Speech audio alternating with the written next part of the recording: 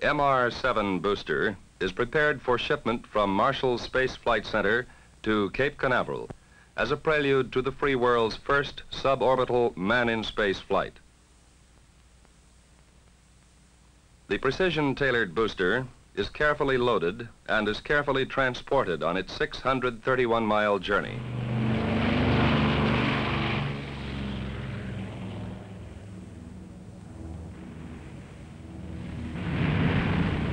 As this plane touches down at Cape Canaveral, the booster has reached its destination. The flight booster was conceived and designed at Marshall Space Flight Center in Huntsville and fabricated by Chrysler Corporation in Detroit. Now, it is at Cape Canaveral to achieve its purpose, to thrust the Freedom 7 capsule into space. The booster arrives and is transported to Hangar D on the Cape, where it will remain in temporary storage until time for its erection on the launch pad. Here, the booster is visually inspected for irregularities which may have occurred in transit. Also, the booster is weighed to obtain its actual dry weight prior to erection on the launch pad. On April 10, the booster was transported to Pad 5 for erection. After the booster is erected, preliminary flight checks are begun. Power is applied to the booster. Air and jet vanes are installed. All booster systems are checked. All pressure systems are checked. Functional checks are made on the automatic abort system, on the command destruct system, on the navigation, and on the gyro system. At this time, the cable mast for the capsule is erected.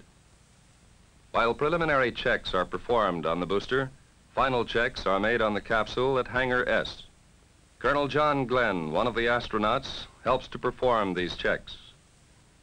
These include overall checks on the abort, attitude, electrical, pressure, and control systems. Commander Shepard also helps to perform these checks.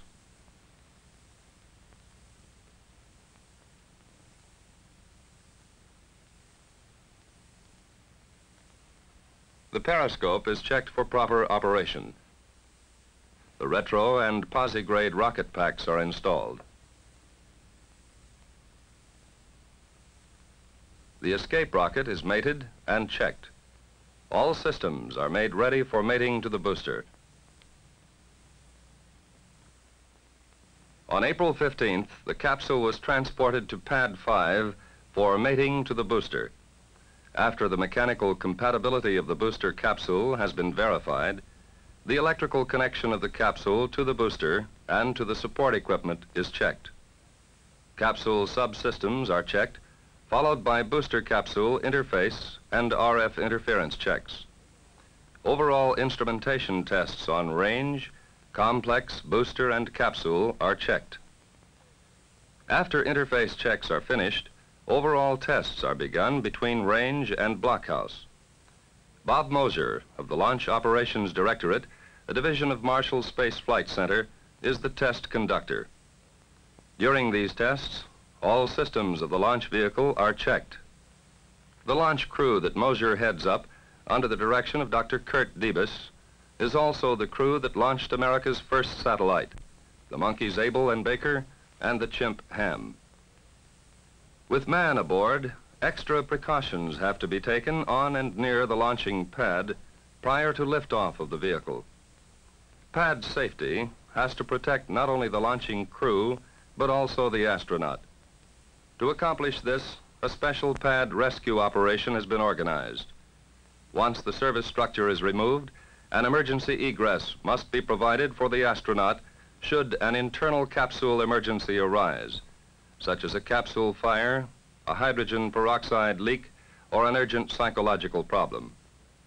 This emergency egress is provided by a special rescue vehicle called Cherry Picker, which hovers near the capsule. Also, the service structure can be remotely controlled to move back to the booster. If the emergency is such that the astronaut has to abort the mission by using the capsule escape mechanism, a special rescue team will recover him from his landing point. This would be accomplished by using the Lark, a rubber-tired vehicle that can maneuver on both water and land, and by one of several helicopters, which are stationed at various points near the launch complex danger zone. In case an emergency arises on the launch complex itself, an M113 personnel carrier with pad safety and medical personnel in it is stationed near the blockhouse for rapid access to the launch vehicle. This vehicle can travel through fire and near a large explosion without danger to onboard personnel.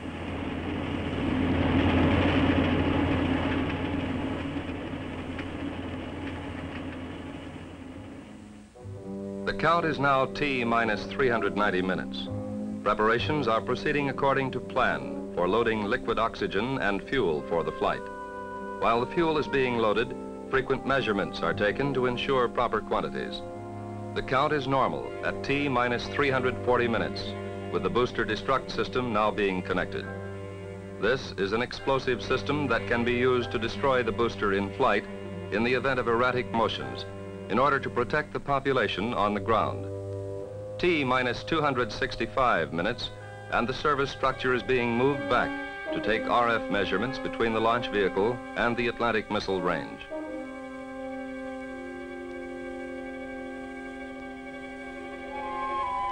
This mission accomplished, the service structure is returned to the launch vehicle as the count proceeds to T minus 185 minutes without interruption. Final preparations are now underway to receive the astronaut. At T minus 120 minutes, verification of readiness has been received.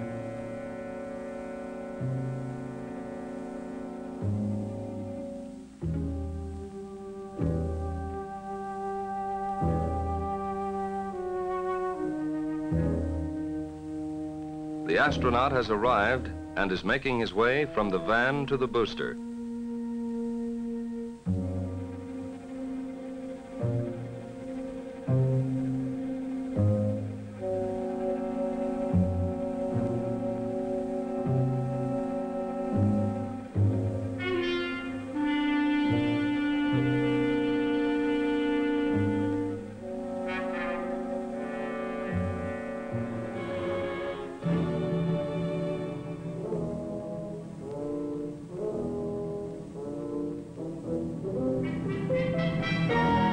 Commander Shepard is now ready to enter the capsule.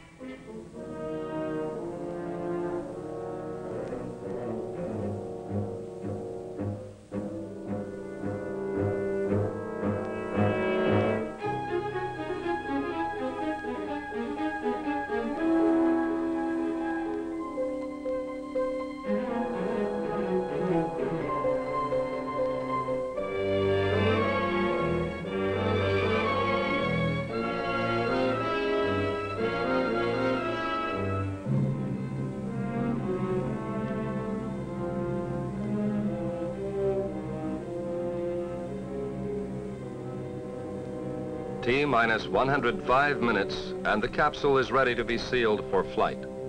At this time, the last door on the instrument compartment is sealed and normal cooling begun. The cherry picker is moved to the launch position and the operator stationed in the blockhouse. The count has proceeded to T minus 15 minutes and they have a hold. This hold was called due to cloud cover over the launch area. The hold lasted 15 minutes. And as the count was about to be picked up, a booster difficulty occurred. Frequency variations in the inverter extended the hold for another hour. The count is picked up again at T minus 15 minutes. After obtaining Dr. Debus' OK for launch, the count proceeds to T minus 5 minutes when a hold is called for the trajectory computer of the Goddard Center. After a rerun of tapes between the Mercury Control Center and Goddard, an OK from the range, the count is resumed at T minus 2 minutes 30 seconds. Firing command, 30, mark. Roger, periscope has retracted. Confirm periscope retract. 10, 9, 8, 7, 6, 5, 4, 3, 2, 1, 0.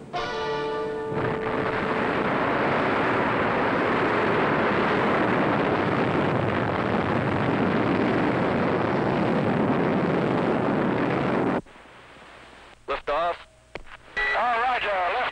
The clock has started.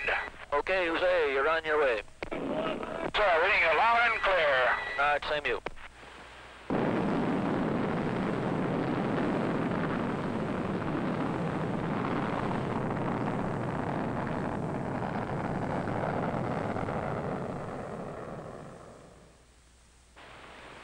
Fuel is go, 2.5 G. Cabin 5.5. Oxygen is go. The main bus is 24.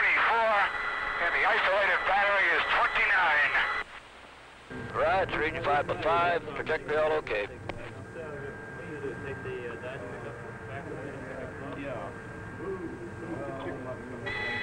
Switching manual to roll. Right, manual roll.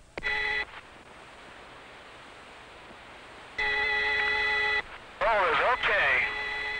Right, roll okay. Let's get here. On the periscope, what a beautiful view. I'll bet it is. Cloud cover over Florida, 3 to 4 tenths near the eastern coast.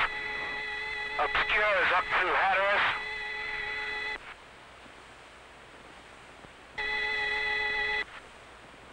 You can see Okeechobee. Identify Andros Island. Identify the reefs. Right.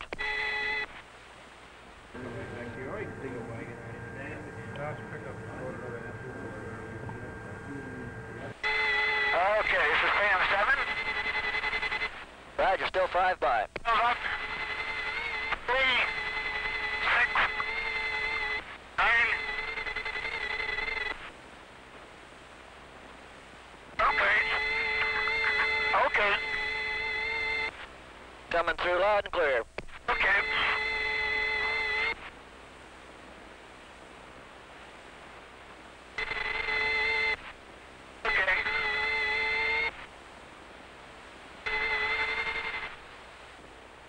Capcom, your impact will be right on the button. Many months prior to the first flight of the Mercury Redstone vehicle, preparations were started to find the most practical method for recovery of the astronaut. A recovery team under the direction of Space Task Group was formed, and recovery studies were started.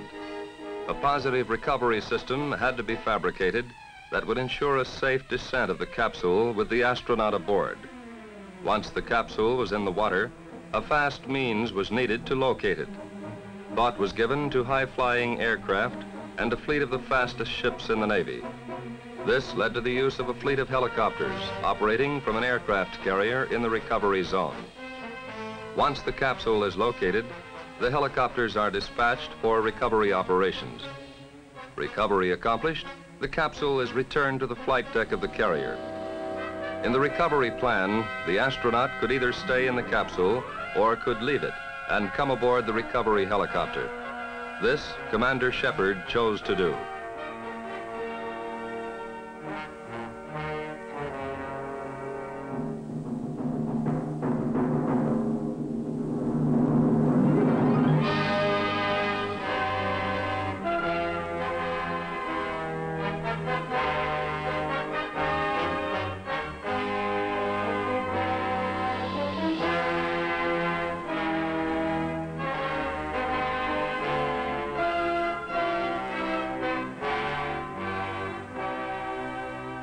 Once on the carrier, the first of the medical debriefing sessions is started. This entailed a medical checkup and the removal of the sensors that were attached to Commander Shepard's body prior to the start of his flight.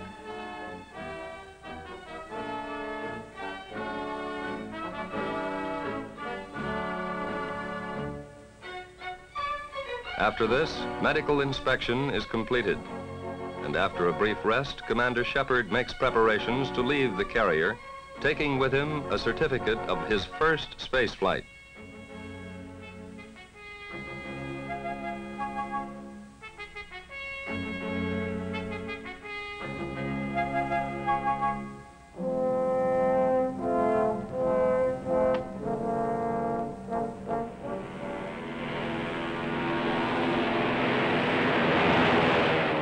The trip to Grand Bahama Island was uneventful and short. Among the first to greet him are his fellow astronauts.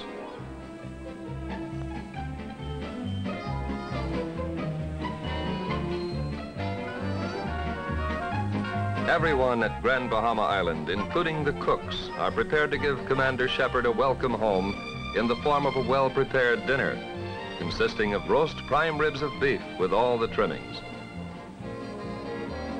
After all the medical checkups are completed, Commander Shepard has a date in Washington, D.C. with the press and a meeting with the President of the United States.